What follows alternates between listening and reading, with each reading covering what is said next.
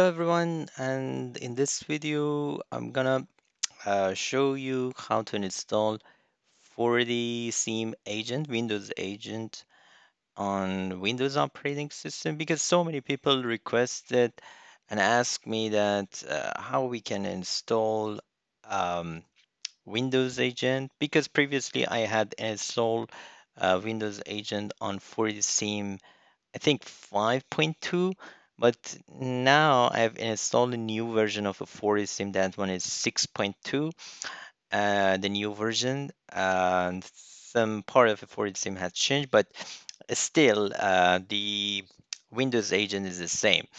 So the process is the same as the document, so you can follow the document on FortiSIEM website, but I'm going to show you something like um, this one here. So if you go under support.fortinet.com, you should have a username and password for this one, and you can see that there is version 2, version 3, and version 4. I guess version 4 is for March 2021.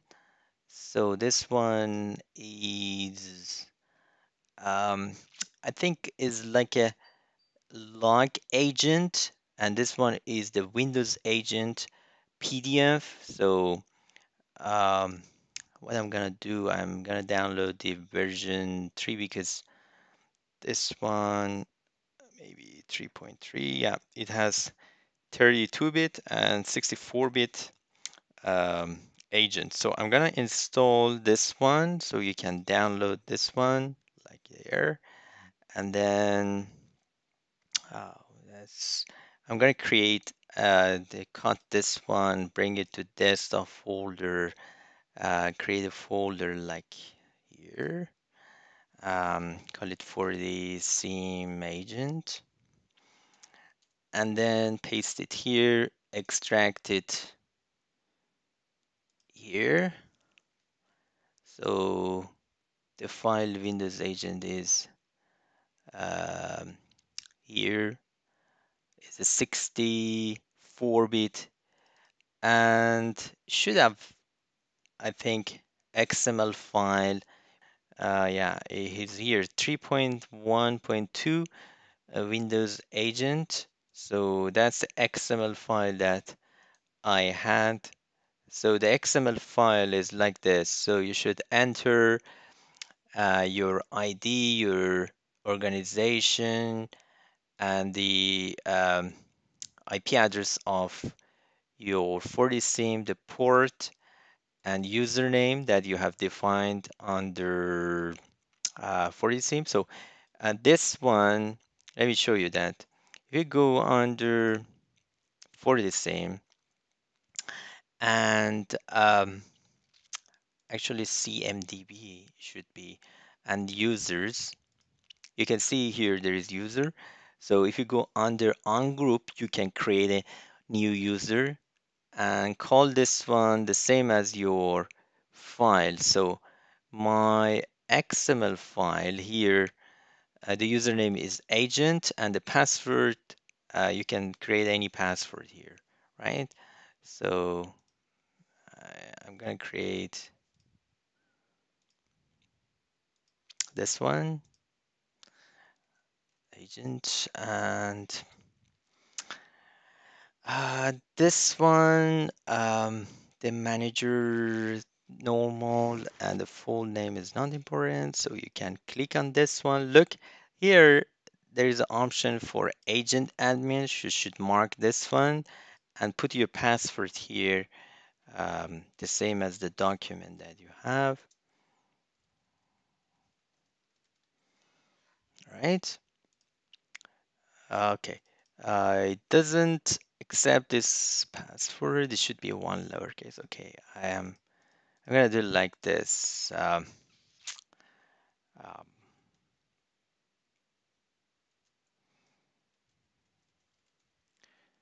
like this. Okay. And then save my password. That's the agent that I have. So I'm gonna edit this one the same as um, the password that I entered in the document. Then the next step is like this. You just double click on this agent.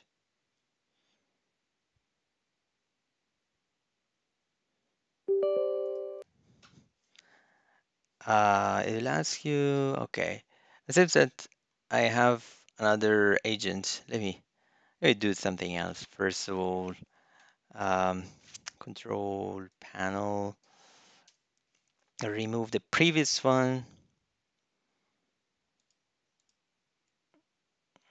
for the SIEM. It should be for the SIEM agent. Because previously I have installed a version 3.1. So for the SIEM, yeah, this one, for the SIEM agent. I'm gonna on it. All right, perfect. Then I'm gonna install this one again. Is new version.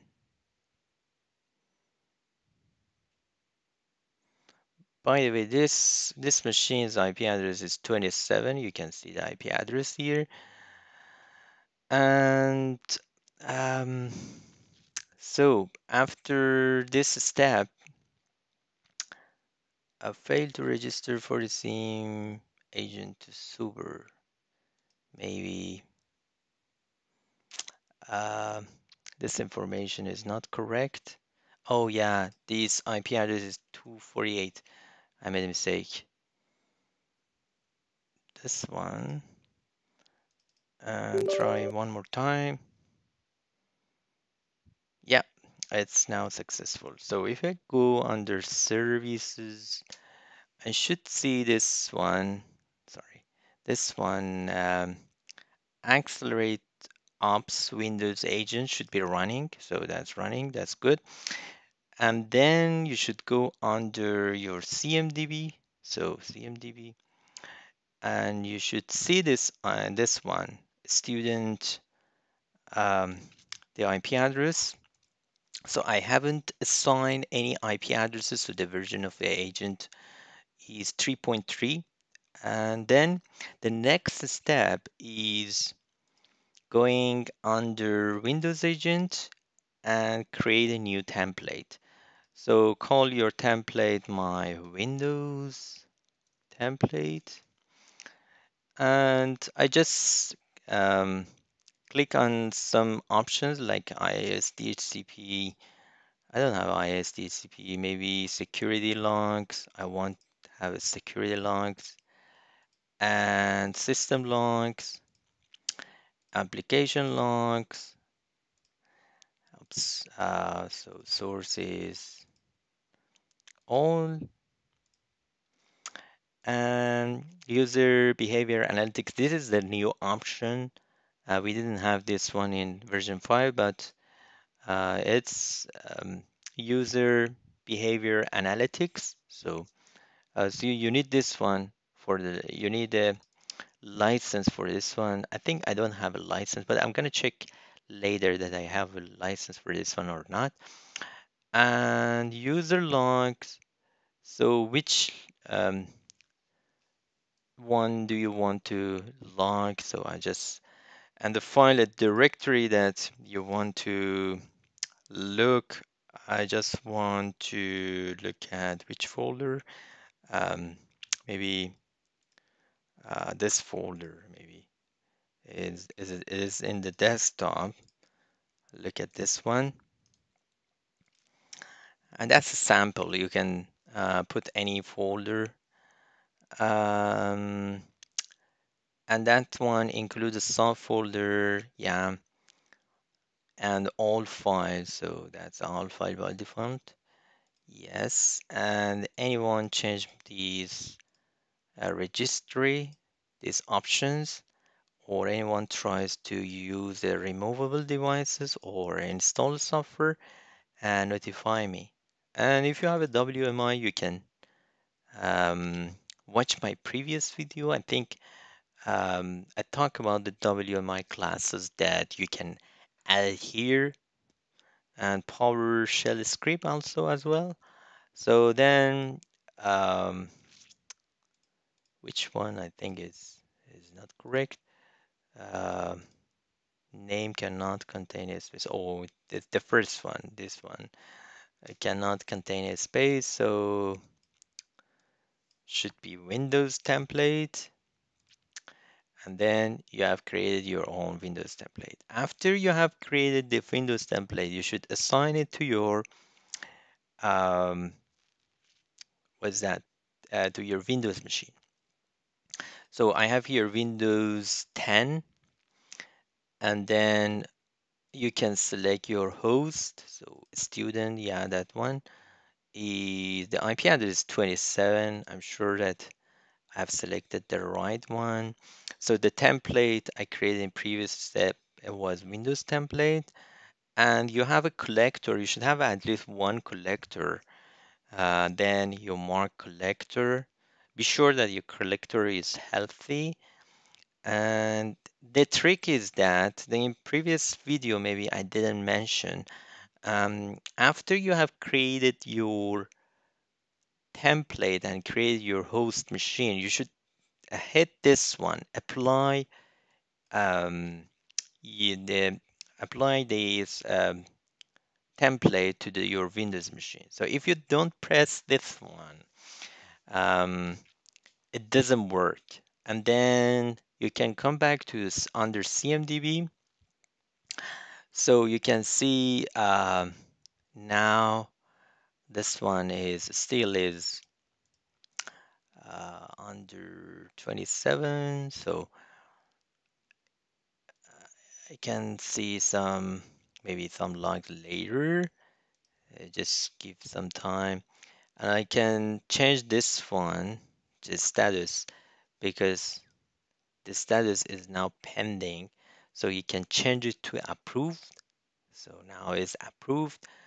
And look here, the agent is running inactive. It means that, and this one, the Windows machine, is sending logs to FortiSIEM. So how can I understand the logs is coming to FortiSIEM? This is a very important part of installation. So your agent status from registered should be changed to running inactive. And then you can go on the real-time event and look at the real-time event that's coming maybe 15 minutes ago. Is it any logs? No logs. So I'm gonna create some logs like um, I create some folders like some files here and then delete these files. Let's see that do we have logs or oh, this one is 27. Yeah, maybe I search it like this. Um, 15 minutes ago, they don't have logs. So I'm gonna try to, because the registry file is the best option that we can do. I go to control panel and what I'm gonna do here, um, I'm gonna uninstall one of these um, programs here, like this one, the Genus 3 version 2. So let's see, because this one, it will change the registry keys. So then, yeah, look, now it will tell me that some Windows file deleted. Oh, that's for the file that I have created. This file is created, and look at the others. That's directory. So that one is for this directory that I have created for this one. Sorry, for the directory that I have created here and the file that I created and deleted. So, like if I create a PowerPoint file, call it that one Hamid, and then I remove this file inside this folder because I've already defined this folder. Then probably I have logs related to this file. So logs has a delay. So then you can um, trace related logs like directory and the other stuff.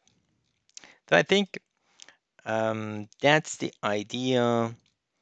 That I repeated this, I recorded this one because some guys ask me a lot of questions that please um, explain a step by step. So this one now I explained step by step.